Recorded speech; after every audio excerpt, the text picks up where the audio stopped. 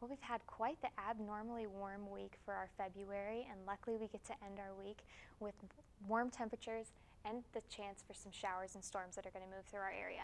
Now, once those showers and storms move on through, we do see the chance of possible snow shower that moves in on Saturday. But luckily for today, we were looking at highs near 67 degrees. That is way above average, and we beat our record set back in 2000 of 53 degrees. Now luckily we get to enjoy these warmer temperatures for a little while longer as we start out tomorrow morning near 55 degrees.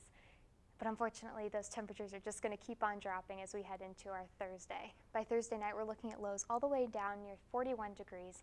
But luckily, by Friday, thanks to some southerly winds, we're going to see temperatures near 54 degrees as we head into Friday morning. And then as we head on throughout the day, we're looking at temperatures all the way near 67 and even 70s as we head further east.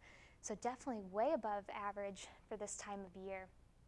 Now for tomorrow, we're looking at mostly cloudy skies, and we're really not going to see a rain chance until we hit tomorrow evening. That's when we start to see these line of showers start to form across Illinois. Those are going to move through our area as we head into the overnight hours, but our next round of storms is what we're concerned with. That's on Friday. We're looking at a line developing on the Illinois-Indiana border around the late afternoon hours, and now those are going to make their way through our area. Now once those do make their way through, we're going to see the system circulate around, and we're looking at chances for snow as we head in to Saturday morning.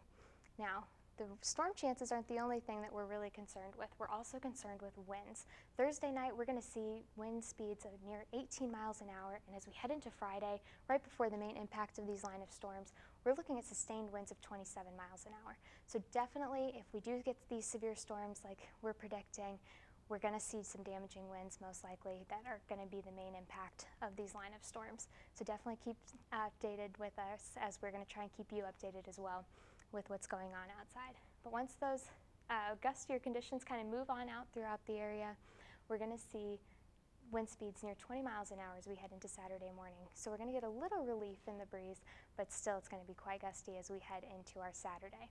But for tonight, we're looking at lows near 47 degrees. It will be cloudy and winds out of the south at 5 to 10 miles an hour. Now, unfortunately, tomorrow our high will probably be hit in the morning, but it's going to be 51 degrees. We're going to look at mostly cloudy skies as we head on throughout the day.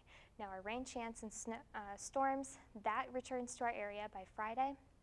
And we're looking at a roller coaster of 68 degrees and then all the way back down to 35 as we head into Saturday with that chance of snow showers. Now luckily, these colder temperatures really won't linger too long in our area as we're looking at 50 degrees as we start out our Monday.